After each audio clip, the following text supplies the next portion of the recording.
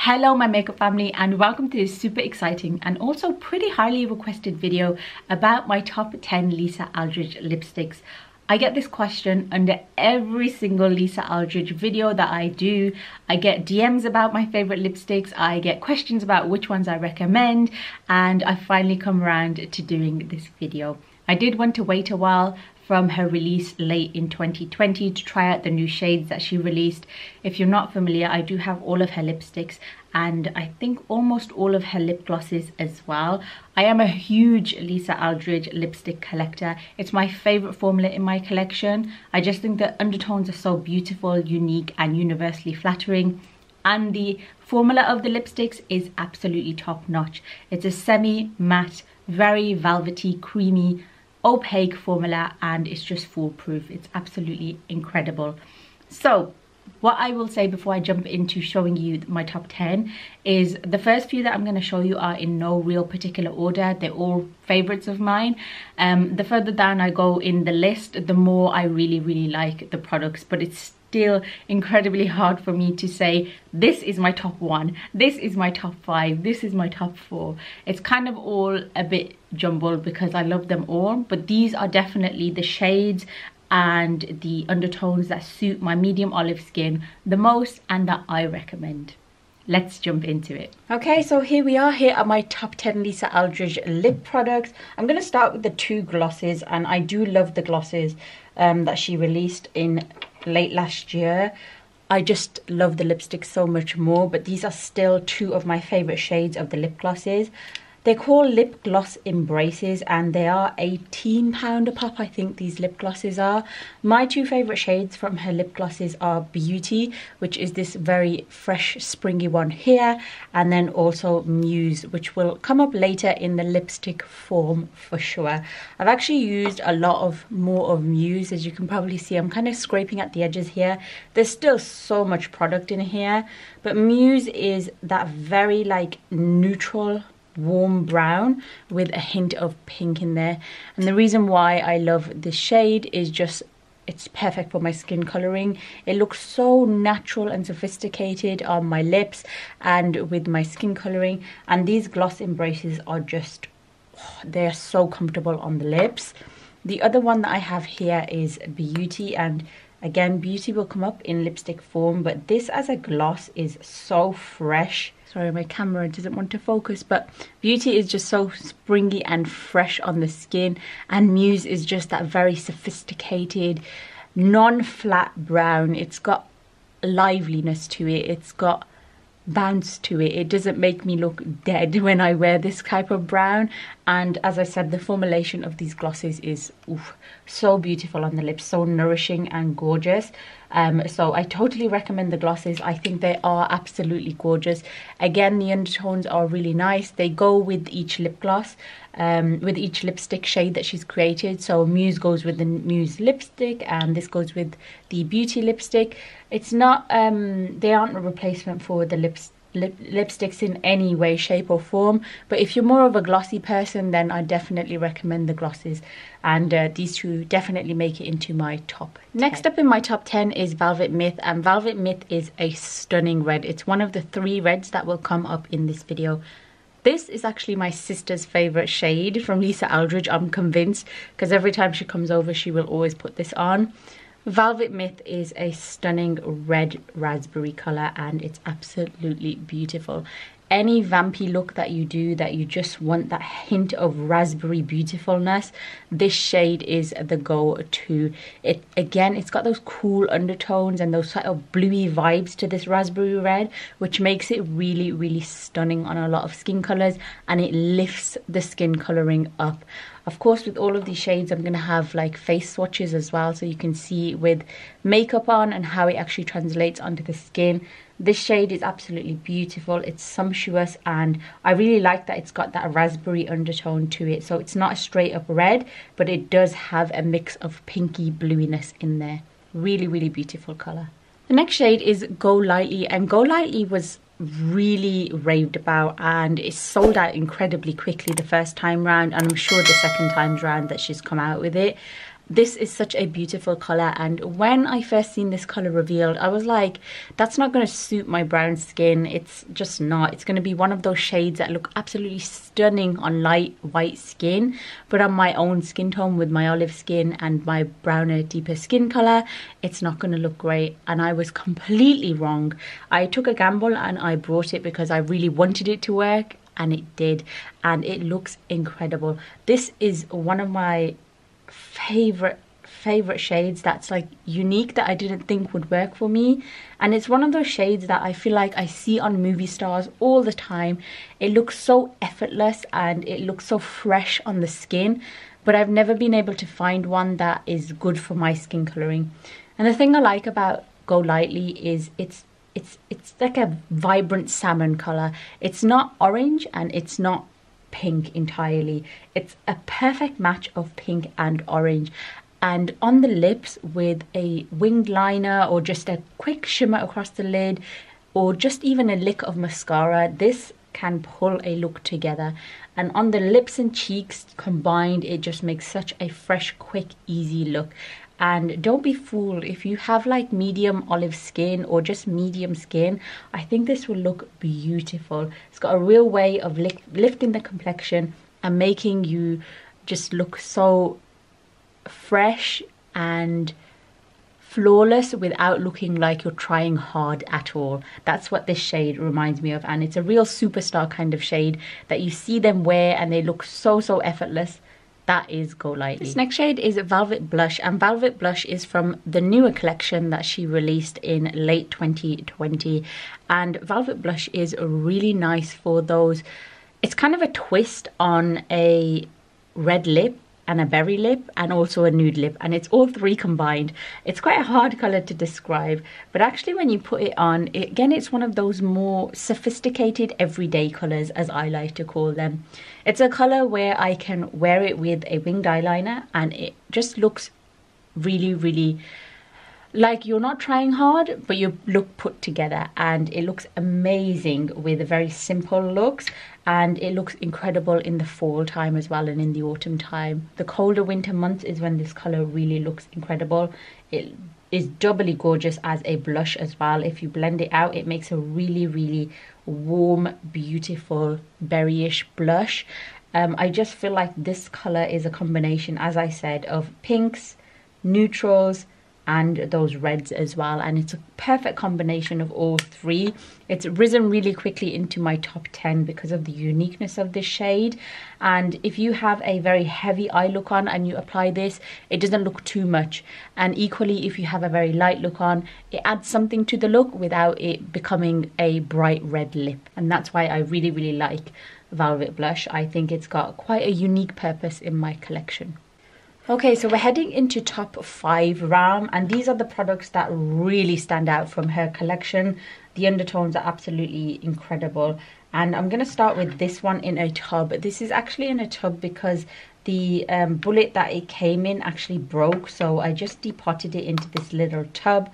They were really kind enough to send me another one as a replacement, but I actually gave it to one of you guys, a friend of mine who I communicate with very regularly on the platform, because this is completely usable, and I thought, you know, I'd give that other one away so someone else can experience the absolute incredible joy that Velvet Ribbon brings.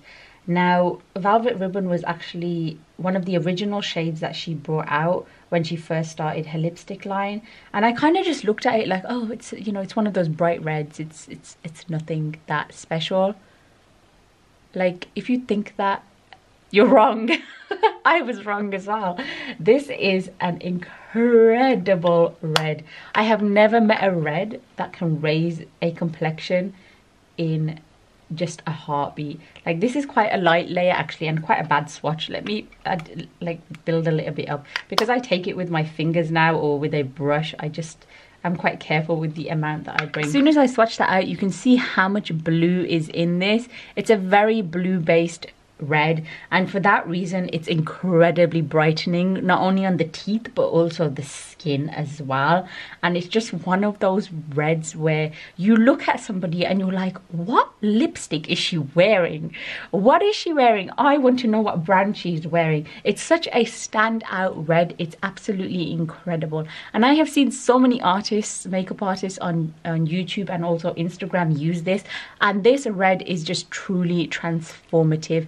It's just so unique. It is that typical like bright red, but it's got that gorgeous blue undertone to it, and it just lifts the complexion. Absolutely stunning red. I love this so much, and I was so wrong about this being a basic bright red. This is so much more than that. It gives just so much life to the skin. It's a life-bringing red. That's how I like to describe it. I absolutely love wearing this, and it brings me so much happiness every single time I put this on. I forget when I don't wear it how beautiful it looks on the skin, and when I do wear it I'm like, man, I should wear this every single day. Okay, and then we have the one that started it all, and this is Velvet Jazz. Velvet Jazz was the one single lipstick I purchased from her initial release, and I absolutely fell in love with it and just knew that I had to get more, so I absolutely did. This is the perfect vintage red. It is absolutely... I have fluff from my wet wipe on my lipstick now. Good job, Hanya. Velvet Jazz is that perfect vintage red. I will always wear this forever with a head of curly hair, a simple brown smoky eye, and this lipstick on, and I feel absolutely so glamorous and just so vintage, and so happy with this on. It's a deeper toned red, and it does have like a deeper brown almost base to it, but it is a red at the end of the day. It's just got that rusty red feel to it, and it looks incredible on the skin. And every time I see this color being used, it's always in that traditional vintage glam way, and that's how Velvet Jazz stands out, in that true vintage red form. And she did an impeccable job with the undertone of this red. Okay, moving on to top 3. Now these are in no particular order, as I said. These are in very close running to each other. I'm going to start with this one here, and it's Velvet Beauty. Now I'm not too much of a pink lipstick wearer. I'm more of either a straight up nude lipstick wearer or a straight up red lipstick wearer. The in-between for me truly is Velvet Beauty, which is this lipstick, and Go Lightly. And it's because of their unique undertones. And once again, Velvet Beauty is a very unique shade. It is a muted pink with a slight brown undertone. And the thing with Velvet Beauty is you can wear this with so many eye looks, with so many different kinds of everyday makeup looks, and it will never look dull. It will never look mismatched. It is so easy to pair with brown smoky eyes, with winged liner, with a simple lick of mascara, with more brighter colorful looks. It goes incredibly well, and I've worn this a lot actually. Velvet Beauty is up there of one of my most used shades from Lisa Eldridge, and it's because it looks so fresh on the skin. And if you're looking for a fresh brownie pink, this is definitely it. And if you have that medium olive undertone, this will look incredible on your skin tone. It's gonna make your facial features, your eyes look really bright, really lively, and it's gonna make your smile look the exact same way too. Okay, then these two are very similar but not similar as well, and I always think to myself, which one do I like more? And I can never come to an answer. And the two that I'm talking about is Velvet Muse and Velvet Fawn, and they are the ultimate nudes of her collection, and I absolutely adore both of them very equally. I don't actually know which one I've used more. I'm thinking it's Velvet Fawn, but I may be wrong. They actually look pretty similarly used, to be honest. I think I might have just used Velvet Muse, which is this darker one, a little more. I'm going to start with Velvet Muse. Velvet Muse is the second lightest muted brown that she has in her collection. This is always in my work bag, always, and I turn to it without a fail at least once a working week, and it's because it's so fucking incredible as a color. It's got a hint of rose in there, it's got a hint of brown in there, a hint of slight caramel in there, but it's still a non-flat brown. And as a South Asian woman, it's incredibly hard, or it has been incredibly hard, to find browns that don't make my skin look dead, that don't make me look dead when I wear them, that aren't too deep to wear that very like dark chocolate brown, but they're not too light where their foundation lips brown. And this is the perfect happy medium, and I think Velvet Muse is a absolute must in every single South Asian's makeup arsenal, because it's just perfect for every day. If you just want an everyday lipstick and you want one everyday Lisa Eldridge lipstick, this is the color for you. I am telling you, it is absolutely beautiful. And it's so effortless and everyday friendly, and that's why I've bloody used it so much. And that's why it's sitting so high up in my top 10. And then coming in so close to Muse is Velvet Fawn. This is just such a Bambi, I always describe this as a Bambi muted brown, and it's because it looks so innocent on the lips. I don't know how to describe this color. It's just so innocent. It's so muted, but also with a hint and a spark of life in there, and it's got a color of Bambi in there. And that's why I call it a Bambi brown. These two together I interchange when I'm in the office, which hasn't been for a long time, but when I do work in the office, they are my interchangeable browns, and I have them in my purse all the time. I reapply them once throughout the day because that's all I need for Lisa Eldridge's lipsticks.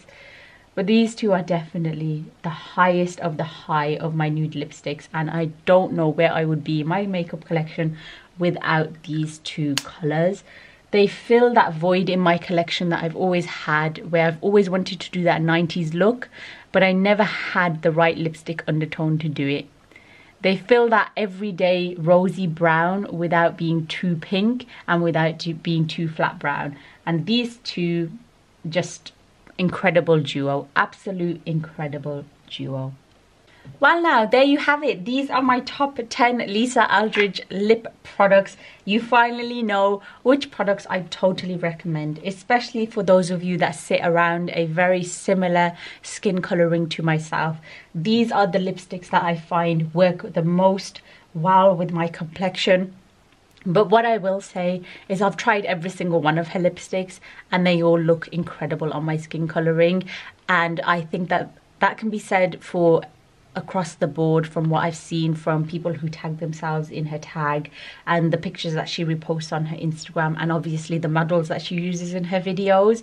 I think it just goes down to preference really, and what you want from her collection. And it is a growing collection from her that she releases. She has some more purpley tones, reddy tones, pinks and nudes, and I think she's done a fantastic job at being really inclusive in these undertones. But for myself and my preferences, these are the colours that I find that look really, really flattering on my skin, that fit into my favourites kind of colours and the way I like to wear my makeup as well. I hope you've enjoyed taking a delve into my Lisa Eldridge collection and finding out which colours are my favourite. Let me know down below, do you have these colours? Are you planning on picking any of them up now that I've let you in on my top 10? Let me know. I'd love to hear your thoughts and comments down below. Thank you so much for watching. Stay safe everybody, and I shall catch you in the next one.